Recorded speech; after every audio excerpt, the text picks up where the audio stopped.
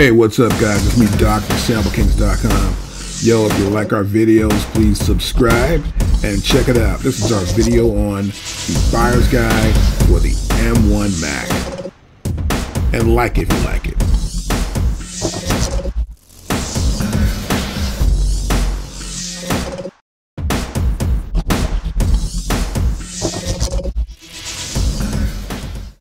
What's up, guys? It's me, Doc, from SampleKings.com.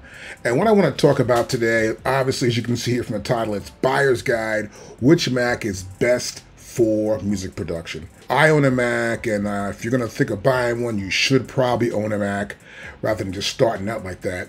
And I wanted to buy a new one. So I used to keep my Macs about 3 or 4 years, more like 4 years or so and more. And then I'll try to get a newer one if it looks like it's going to be really good. So I saw the M1 chip, looked good, saw the reviews, saw the testing, that's really good. So I wanted to buy one. I figured everything out, and I got one that I like a lot. I got it about 3.5 months ago, and I've been using it. It's awesome. It's the, you know what I'm talking about. It's in there. It's killing it. So I want to talk about what you can do to get one. Keep within your budget if you're going to buy a new Mac, of course. Don't try to go outside your budget because these chips are really good, but with all the hype and the way they sell computers today, you might spend more than you need to spend. This video is for audio engineers, music producers, and musicians.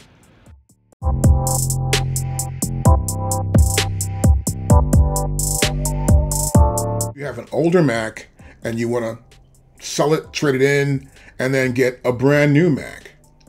Are you a PC user and you want to go to Mac? Do you understand the Mac platform?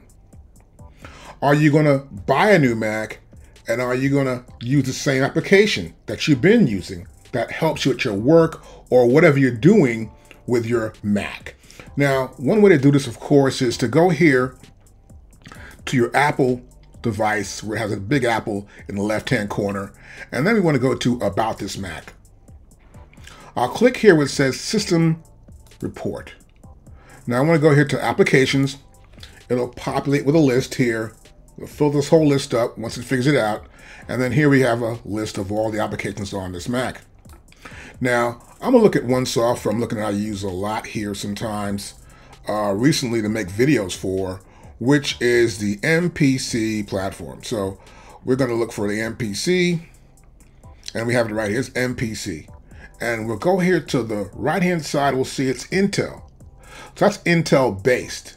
And so Apple can translate that using the Rosetta 2, which is already installed in the Mac. So it can use Intel, okay? Now to find out more about other applications, it's easy. You wanna go right here where it says Kind on the upper right-hand side. So we can scroll down and see what kind of applications there are. There are 32-bit, there are Apple Silicon applications, there are Intel applications, and there are also universal applications and other. There's other right here too as well. And then there's universal applications right here. Now, universal applications are applications that can work where it could be Intel, whatever, but what happens is that that application is in Apple Silicon, and then it optimizes whatever the application is for Apple Silicon. Now, there are various hardware devices like analog digital converters that have applications that work with those machines. And those applications should also be checked to make sure they're going to work with the new Apple Silicon. Now, in this picture here, from what I understand, Slate is not going to update their software, but always understand all the software and the devices you want to use before you start to buy that new M1 Mac.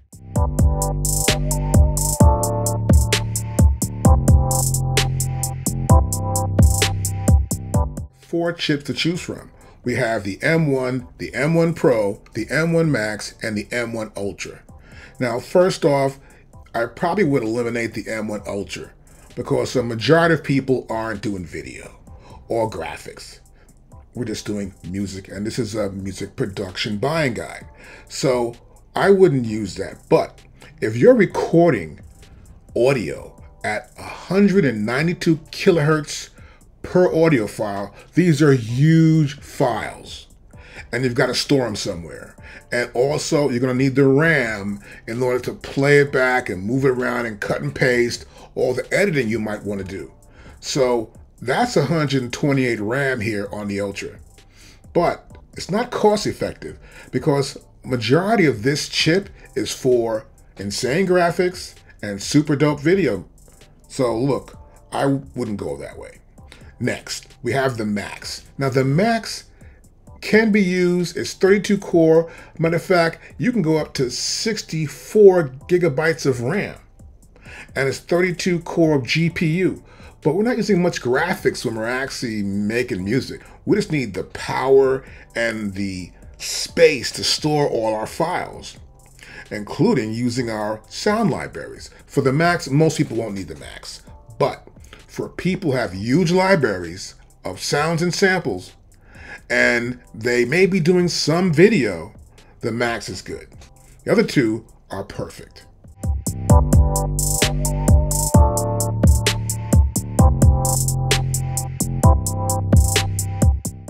Let's start with our first chip, and this is the Apple M1 chip.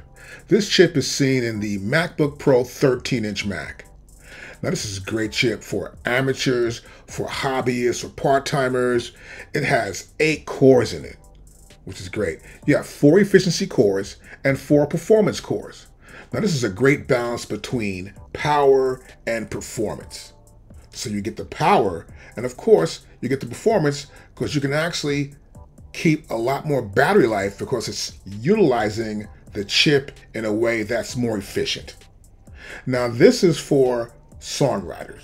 Let's say a songwriter who has a guitar and he's like doing these amp synths and he's trying to make some tracks up, got libraries for drums and some bass lines. This is good for that. Also good for touring musicians. Let's say you're touring somewhere, you got some backing tracks you want to use, maybe background vocals or drums or something. You can put them on here and sync them in time with the show. Or for DJs as well too. If you're a DJ and you want to have some extra tracks in the show, you can put them on here and sync it with the system. And it's also great for pro engineers. Let's say, for example, you're a pro engineer and all you want to do is just record vocals in here, right? And record some guitars, mostly live instruments you want to record. Well, this is great. You can pull it up, you can record them, and you can track a lot of tracks in here, and the system will not complain. The beauty of the M1, it's cost efficient. It won't cost so much. It won't break the bank, and it does great work. Because if you're not going to use so much CPU, you can make demos, you can record audio tracks in, and get the most out of it.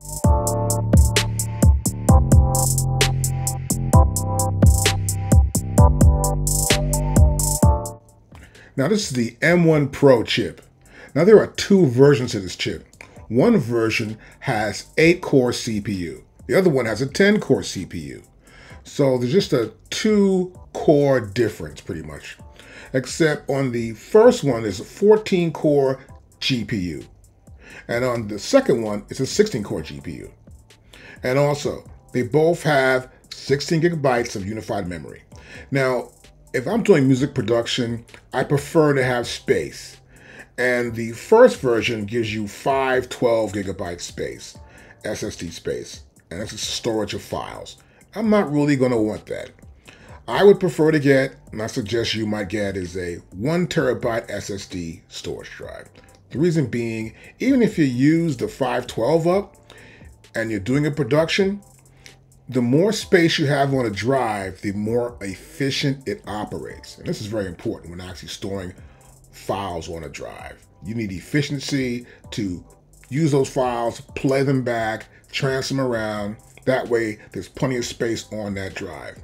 And in my case, I would never go more than 512 as far as space on a terabyte drive because it makes it easier. Now, in music production, you do need CPU. But what I've noticed also with my Macs is that I don't even use half of it, and I've got 10 cores. So I'm not sure if you want to go to here and then get 10 cores on this Pro chip. That might be cool if you want to and you think you need it. I understand that. What I probably would do though is I would for sure make sure I would come to here for storage and I would spend the $200 for 1 terabyte of SSD storage. That, I believe, is really important. As I said before, the more space you have, the better the drive will operate. And then if you really want to, and you do think you need the money because you have a lot of sample files, a big sample base you want to use, then I would probably go with the 32 gigabyte unified memory. But the 16 is good too if you're not going to use so many sample files in the session or have huge sample libraries.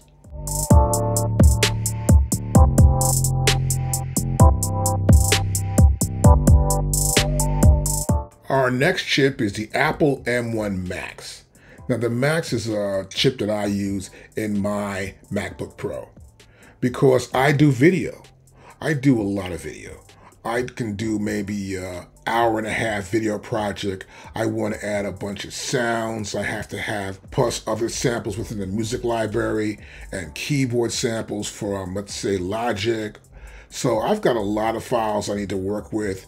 I need to make sure I have a great system so that way when I'm using it, there's no problem. So if you are doing video and you are doing complicated graphics and you're doing music, this is the chip for you. And it's for me as well. I love it. So here, you'll notice the setup first we have is a 10-core CPU and a 24 GPU. And we have a neural engine. Now this neural engine is used for codecs of files. Like there could be a ProRes file or an H.264 or a 8K file. These files have codes embedded in them so that I can use them and Final Cut Pro can interpret what those files are and I can place them anywhere within a timeline to see how that video works out. I will also want to probably add in some drums here, bass line here or there, or I'll create music in Logic and use some other file like maybe Ableton Live along with MPC beats and then bring those files into as well. So I'm talking about a pretty big project actually.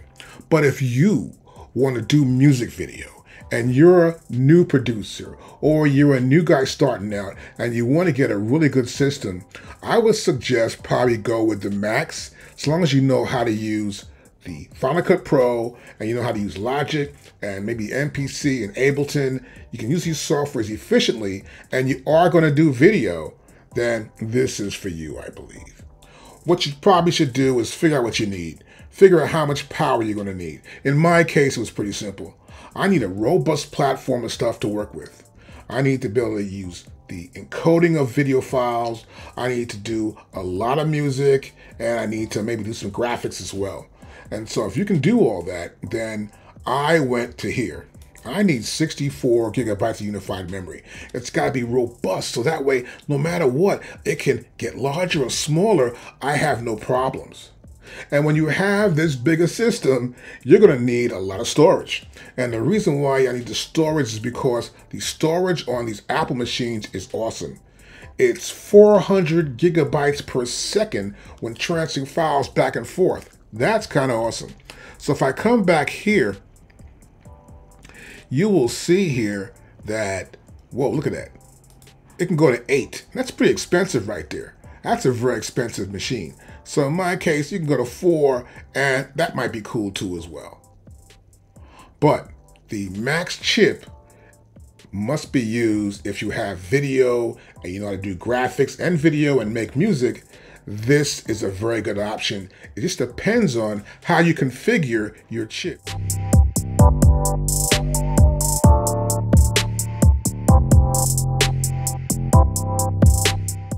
Now next, I want to look at the Ultra. I'm not even going to buy this. This is so over the top. I don't know who I'm talking to out there who's going to really want this. But let's look at it. Hey, why not? So you'll see here, the Ultra is going to be in the studio, right? So we can configure the studio for this. Now look at the Ultra chip. It's 20 core, twice the core for CPU. It's 48 core for the GPU. I'm talking about great screen graphics, really good. And here we're talking about 32 core for the neural engine. Now this is a lot. Now that's about $4,000 for this package. Let's select it here. You'll see we have to customize it, of course, right? And you'll see here, to get the most, you can go here for 64 core GPU. Or let's go for 64 gigabytes of unified memory. Or you can go up to 128, right? Let's get the storage on here because these files are going to require a lot of storage. We're going to have to go with 8 terabytes. And then we get down here to the bottom, it's about $7,900. Now, I can see buying this if I have a pretty big company and I've got several engineers working on graphics and some guys doing video. You know, I may need to buy 2 of these. But for one person to have these, this is way over the top.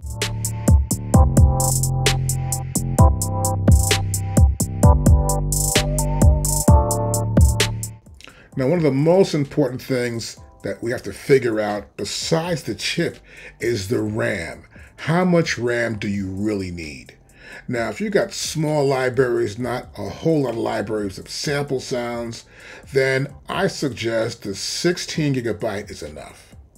If you have large libraries of sample sounds and large libraries, let's say of strings and synths, you're doing a lot of arranging and production, then 32 gigabytes would be very good for you to use as well. Because selecting the right amount of RAM is really important, because sometimes you may grow. You may grow as an audio engineer too as well and get even better at what you're doing, and you may want to have more RAM. So I always say this, know your growth rate, how you grow with your production, how many clients you bring in, how many other musicians you work with, what you need for your group or your band, or if you're DJing, you may want to grow into that. So pick the RAM that's going to be best for you and fit your nature or your personality and how you deal with music and how much you actually grow with your music as well.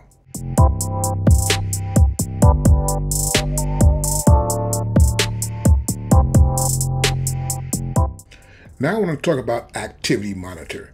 You want to monitor your activity sometimes just to know how much CPU power you're using and to keep a good eye on it if you think you got problems. So normally I'll take Activity Monitor and put in my dock, but to get to it's very simple. I'll press Shift Command and U here, and it'll be at the top there, Activity Monitor, and I'll open it up right here, it's Activity Monitor.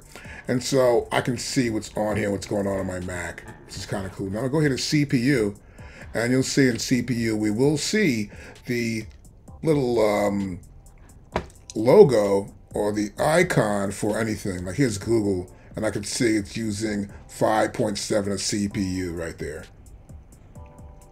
I can scroll up here too, look at other items as well. And let's look for something I'm actually using. The machine. Here's the machine by Native Instrument, and we're using 21.8, right? That's not much at all. And we have Reason here too as well, and we're using just 25. So I've got all these items open actually. And then what we have here, we have Avid, which I'm not using any of it right now, just a little bit of Avid.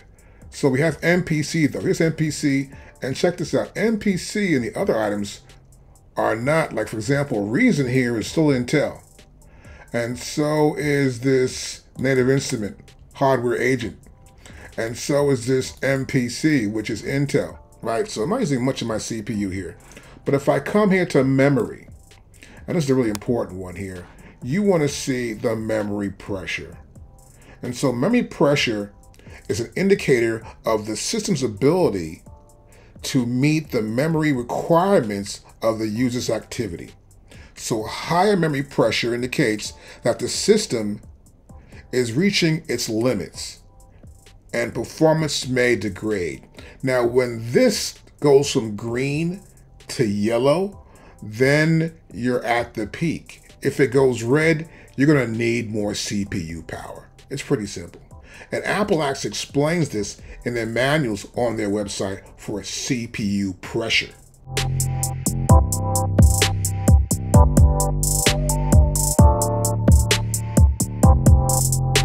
And one other thing I want to show you here too as well that I use, let's go to here. I will use this thing called Archicheat. And here it is right here. I'll open this up here. And what I want to do sometimes is look at a plugin to see how well it works. So for example, I've got Massive here, which is for Native Instrument, and it'll look it up. It'll go right through the whole plugin. It'll tell me, well, look, it's not Apple Silicon. it's 64-bit Intel, which is important to know, right? It says it's not quarantined, which means it's not quarantined from the system. It can be used, right? And so I will check apps using this application. So I want to check EQ apps or plugins I get from other companies. You want to check and make sure it matches your system.